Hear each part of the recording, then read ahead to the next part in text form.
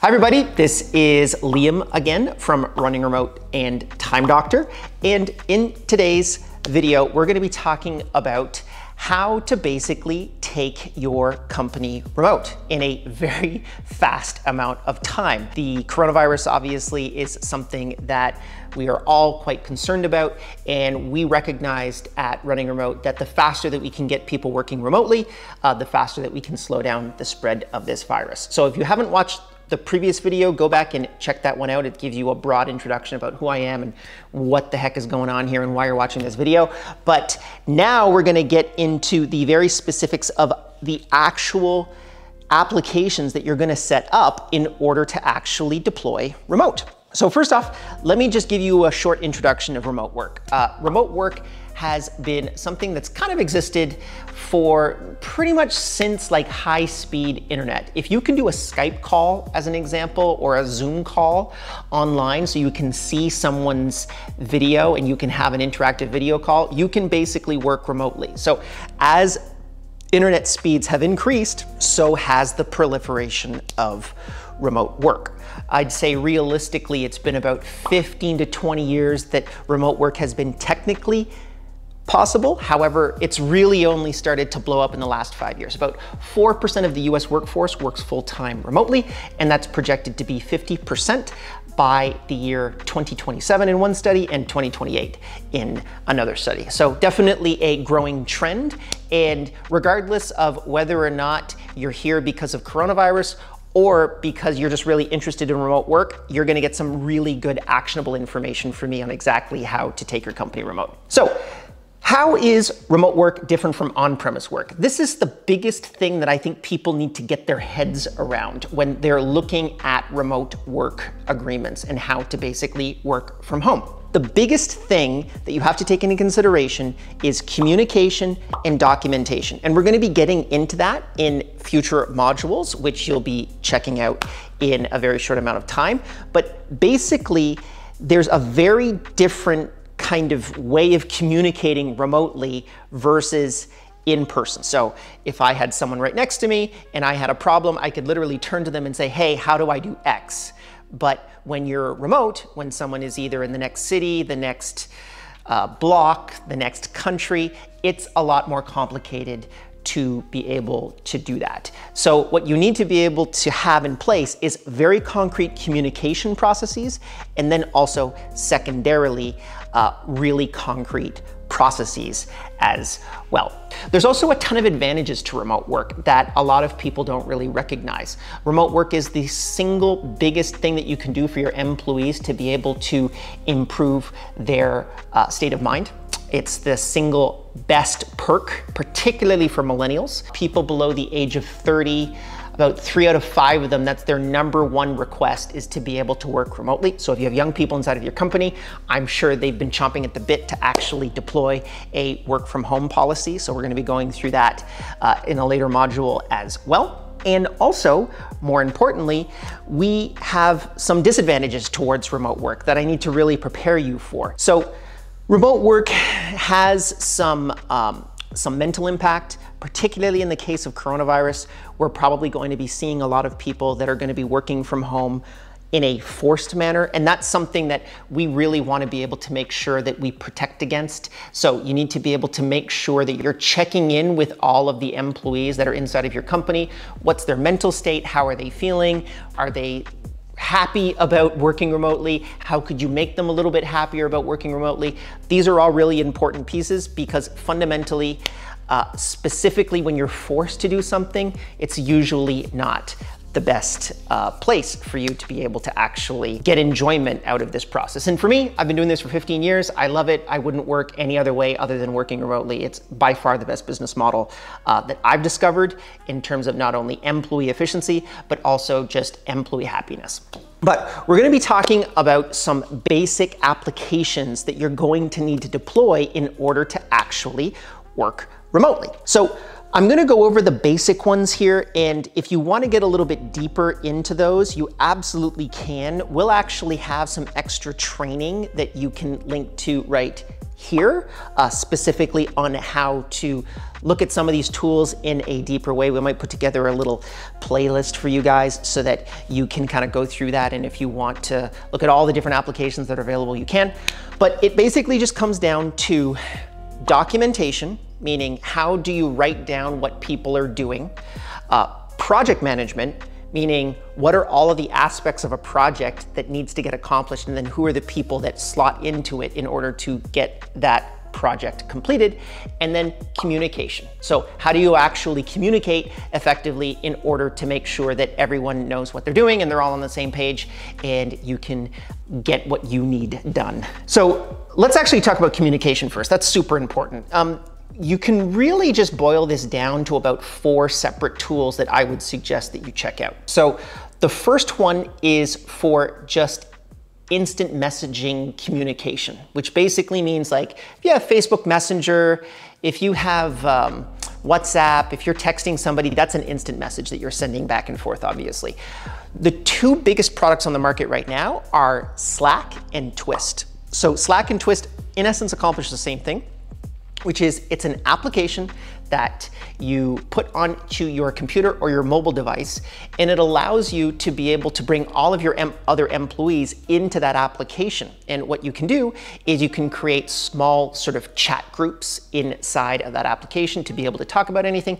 And then it also brings in a whole bunch of integration points. So let's say, as an example, you had a software company like the ones that we have at Time Doctor, and we had support tickets that were coming in. You could do an integration with your support software where every time a new ticket request comes in, it could push to that particular chat group where all the support people are. So then someone from support could literally click on it and then basically slow down the feedback loop, or speed up, I guess, the feedback loop in terms of responding on a ticket. So Slack and Twist, what I would suggest that you do is go to their website right now. We're gonna link them down below, but it's twist.com and slack.com. It's pretty easy. Check out both of them. We actually do have links below for both of those, so just you can go and check them out. Let us know which one you're interested in, and maybe just put it down in the comments below. I'd love to be able to see which one you deployed, or if you're already using one of those, either tell me, is it Slack or is it Twist that you're currently using? That's generally instant communication. Now, project management, there's a whole bunch of other project management tools that we could kind of touch on for remote work, but I think the fastest and easiest one for you to deploy right now is a tool called Trello. So Trello, in essence, allows you to be able to create a whole bunch of columns, and inside of those columns, you can break down a particular task. So let's say I was going to make some YouTube videos for a course on how to work from home due to the coronavirus, like I have right now on my Trello board.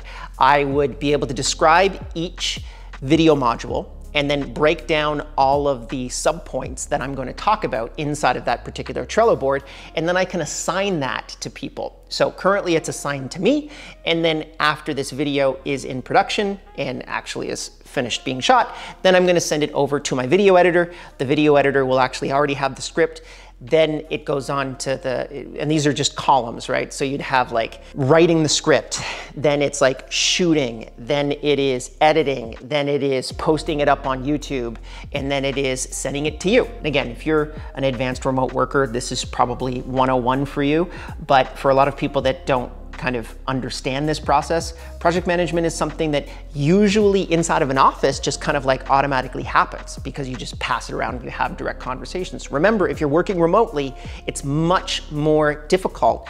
Communication is much more purposeful. So you need to actually have a very clear project management system in place. Trello is free. So what I would suggest that you do is check out Trello. Another honorable mention is basecamp.com. That's one that we use. And then we also use another application called Jira. They'll all be linked down below. But if you're interested in using any of those, please let us know down in the comments. And if you're already using a project management system, please also let me know down in the comments. Also, if you would like me to be able to do a full tutorial of how to set up Trello, please let me know. I'll then communicate that right down below. The last 2 tools that we're going to talk about are time tracking and documentation. So time tracking, obviously I'm a little biased.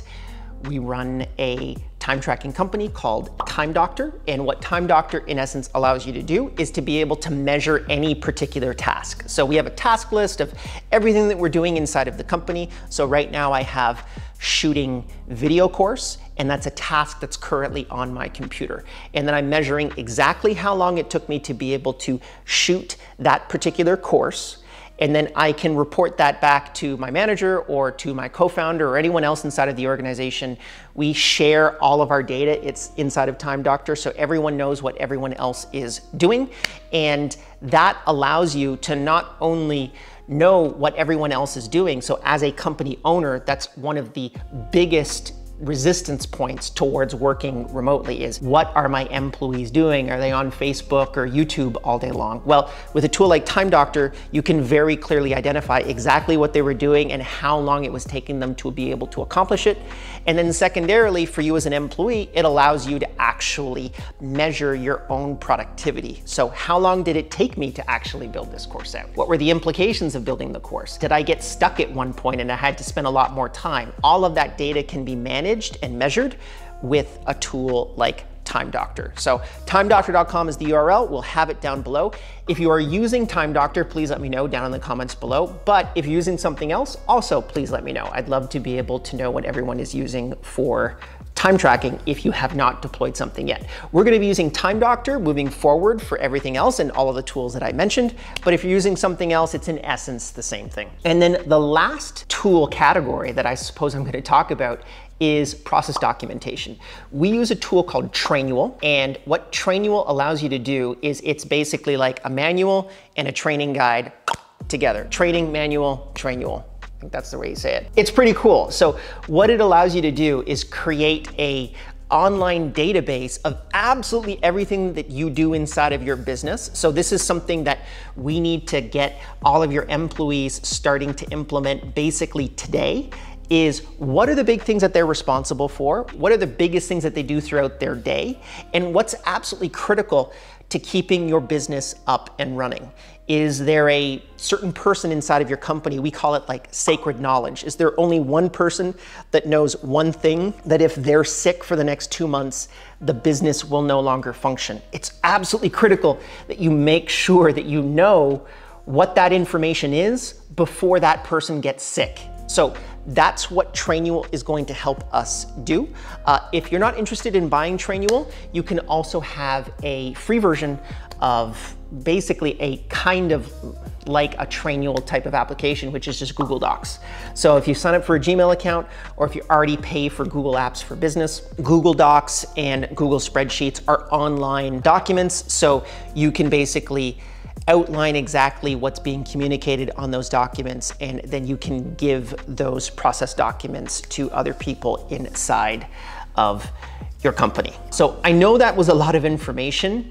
We're gonna get this video out as quickly as humanly possible. The action points that I want you to take, and it's gonna take you about 30 minutes, is I want you to go to timedoctor.com, install Time Doctor. I want you to go to trainual.com, install Trainual. I want you to go and check out Google Docs, and I want you to either look at and or install Slack or Twist. And actually, and the last one, which is super important, which I think I completely left out, is video communication. I realized that I just left that one out. So there's two major platforms that you would want to use, either Zoom or Skype. So a lot of people probably know about Skype. It's a free option, so if you are interested in a free option, Skype's probably the best one on the market. Zoom, however, is a significant improvement to Skype, and basically what allows you to do is, number one, the video quality is significantly higher, and then there's a bunch of other features like integration points, where if you create an online calendar meeting with somebody, you can automatically push them your Zoom link so that they just know exactly where to meet you. But both of those tools are possible, so either install Skype or Zoom, and I'll be agnostic on that one. We're gonna be going through Time Doctor directly, Trainual directly, we're gonna be going through Trello directly, and we're gonna be using Slack, and we're gonna be using Zoom.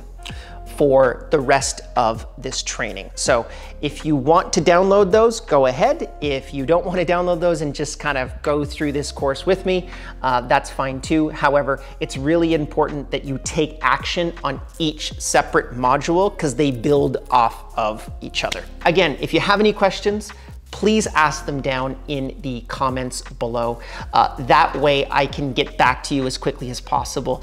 Either I will personally respond or someone on our team will personally respond. Again, this is free. So for us, we have to really make sure that we have the spare capacity in order to do it. But I'm hopeful that I can get back to you within a few minutes because we usually have 1 or 2 people that's always manning the comments down below. And if there's anything you didn't understand, ask it down below. Otherwise, I will see you in the next module.